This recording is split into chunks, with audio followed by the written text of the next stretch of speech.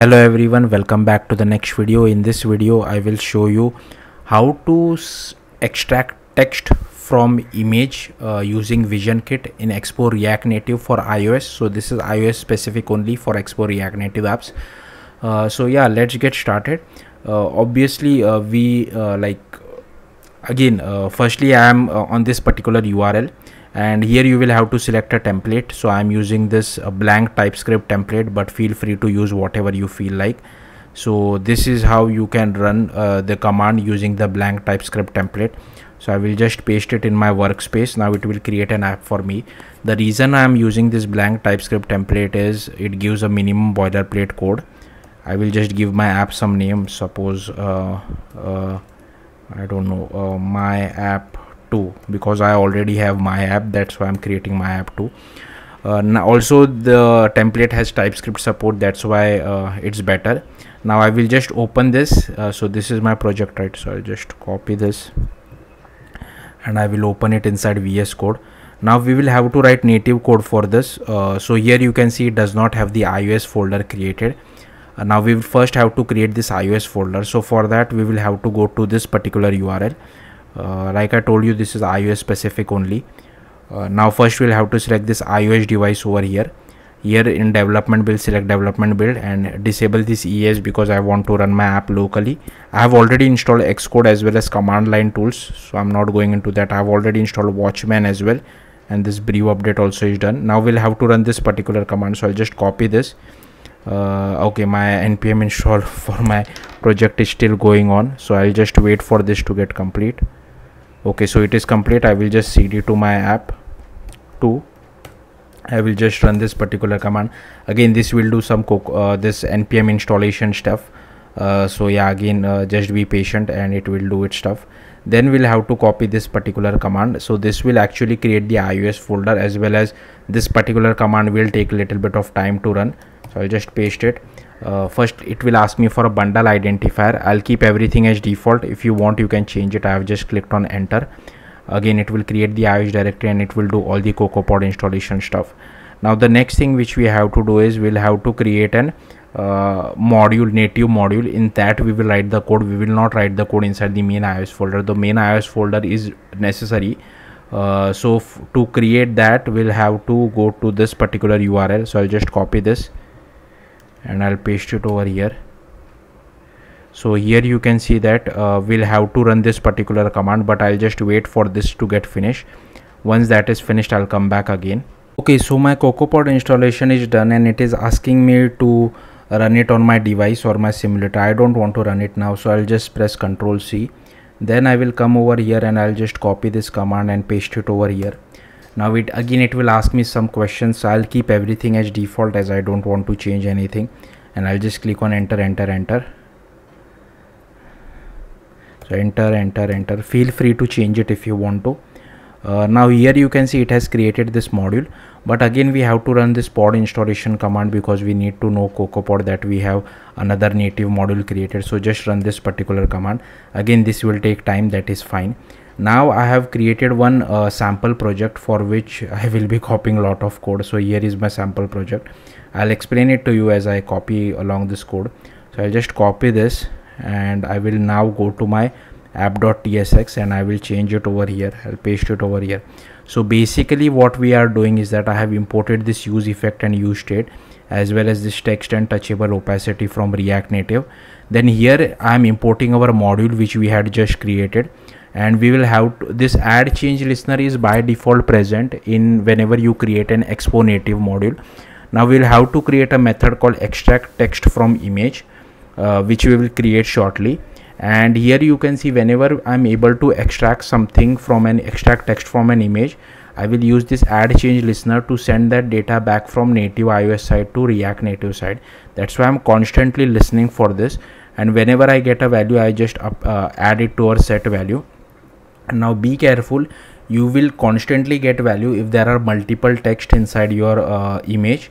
So instead of using this as a string, you can use an array of string and append that data, but I have kept things simple.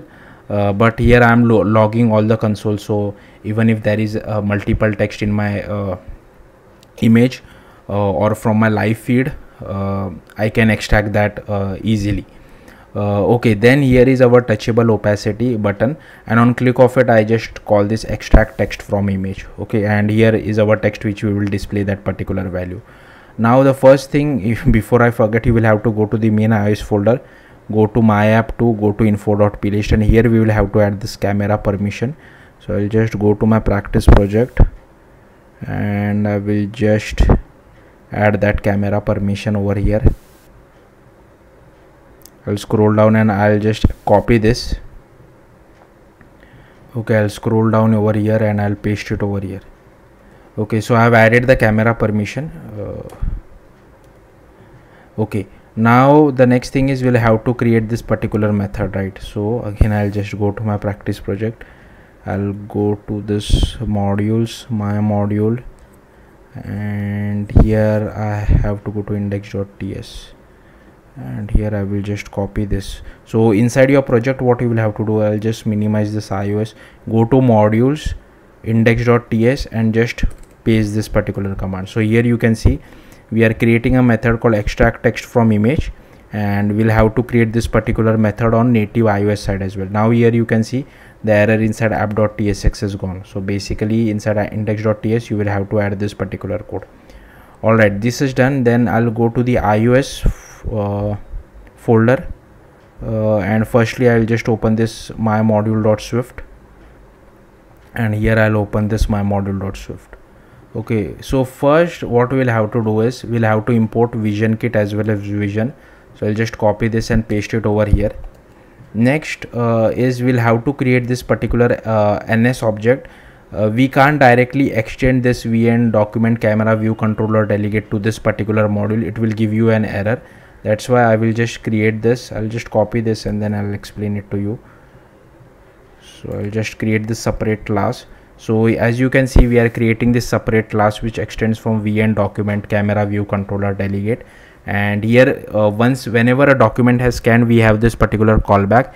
This callback will get called inside this my module, which I will come back shortly on.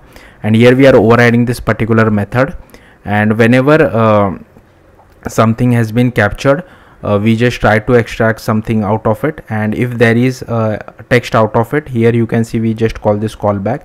If no, then I just quickly do this logging.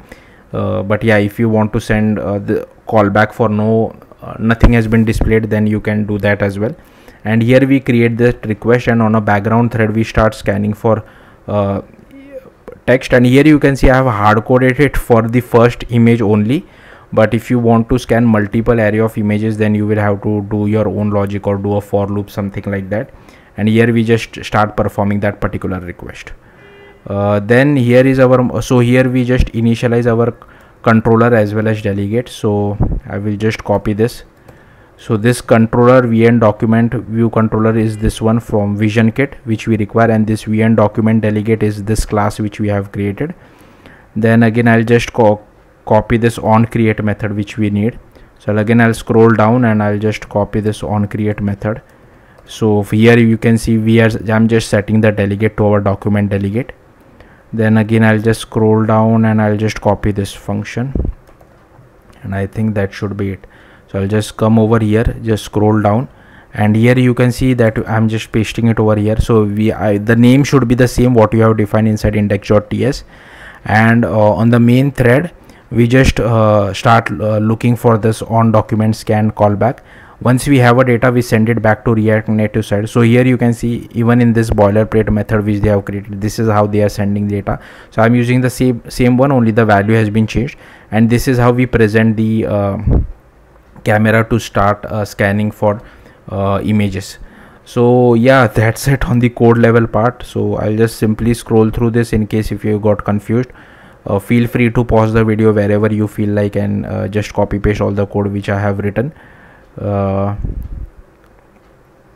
Yeah, sorry about the bad indentation, but now I will just obviously I'll have to run it on a real iOS device. So I'll just run it on a real iOS device and show you guys the output.